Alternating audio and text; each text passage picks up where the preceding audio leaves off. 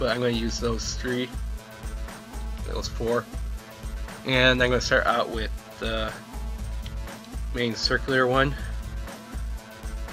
Now with the scales, you want to have the biggest ones on the back. Just click and drag and you'll see, since we're using drag rectangle, it's just dragging out that alpha. And got lots of scales already. Just bring it. And just as you go towards the throat, make them smaller.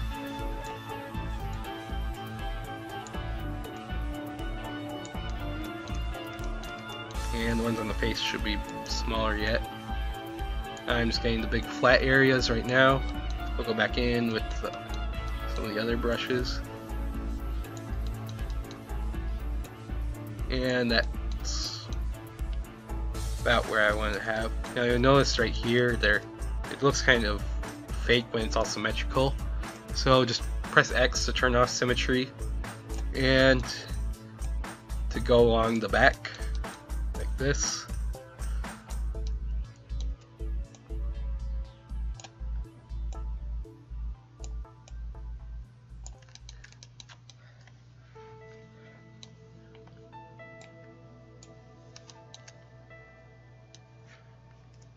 And then I'm going to switch to my curve one for going around curved areas, for example around the jaw line and the back of the jaw right there. Just basically following along where the skin is flowing. I'm going to use my little patch one, which is basically just a very small area of the main one, and put that there. I'm going to grab my straight one, press X to turn off symmetry, and I'm just going to fill in this area right here that I missed. Turn on symmetry again, press X. And I'm going to use that for the length of this jaw.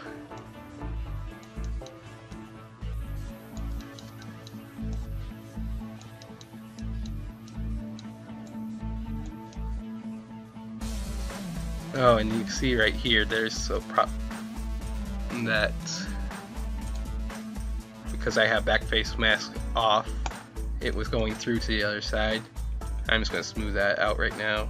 But you just want to make sure you have that turned on, this back face mask on when you're doing scales. There are reasons to have that off, although usually I would recommend having that turned on. And I'm going to get the bottom of this jaw right here.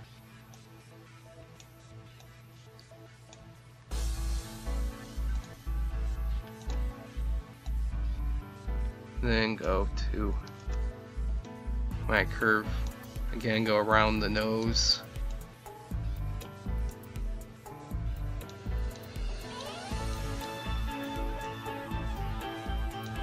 and up into here.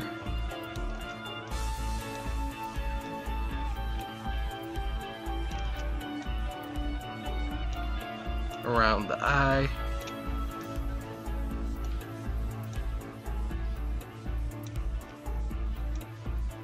Again, just following the general shape of the skin flowing over the skull. And I think I'm going to switch back to my normal one quick.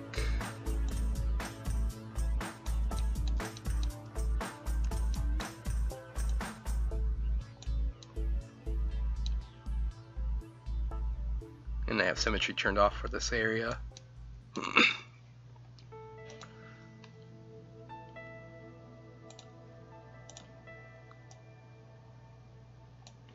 I'm going to turn it on quick just to get that.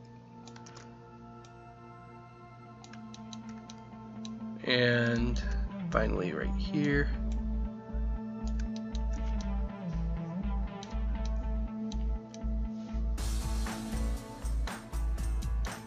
And there's a patch I missed right there.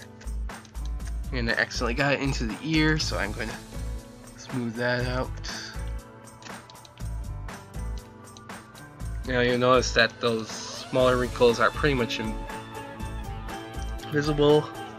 I'm going to turn them up a little bit by clicking on the layer and using this slider right here. This is the intensity, so now they're 2.3 times the amount I actually sculpted them, just so they show through a little bit more. And with that, I'm going to end the video, since we've been going for about an hour.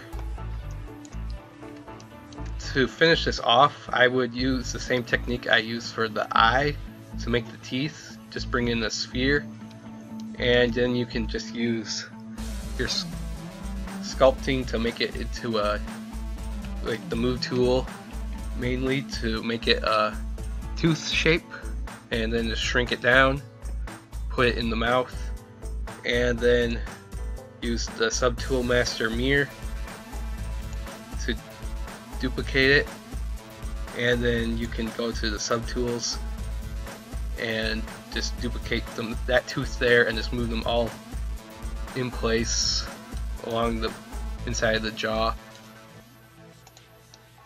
based off of where they are in the reference image. And then after this stage, I would actually hand sculpt in some of the bigger scales and stuff with the clay buildup primarily. For example, in this skeletal, you can actually see that Ceratosaurus has this line of big scales down the back, these bony scales. These are actually been fossilized, so we know they have these. But there's also some other ones that could put in just to make the face look a little less blah and flat. For example, I'll show you that dinosaur I showed at the beginning of this video, which has all these little details put into it. If I zoom in on the face, you'll see I have a whole bunch going up the ridge of the head. So in my Ceratosaurus, I would probably put some right here, probably not as dramatic as on the one I just showed. And then there's some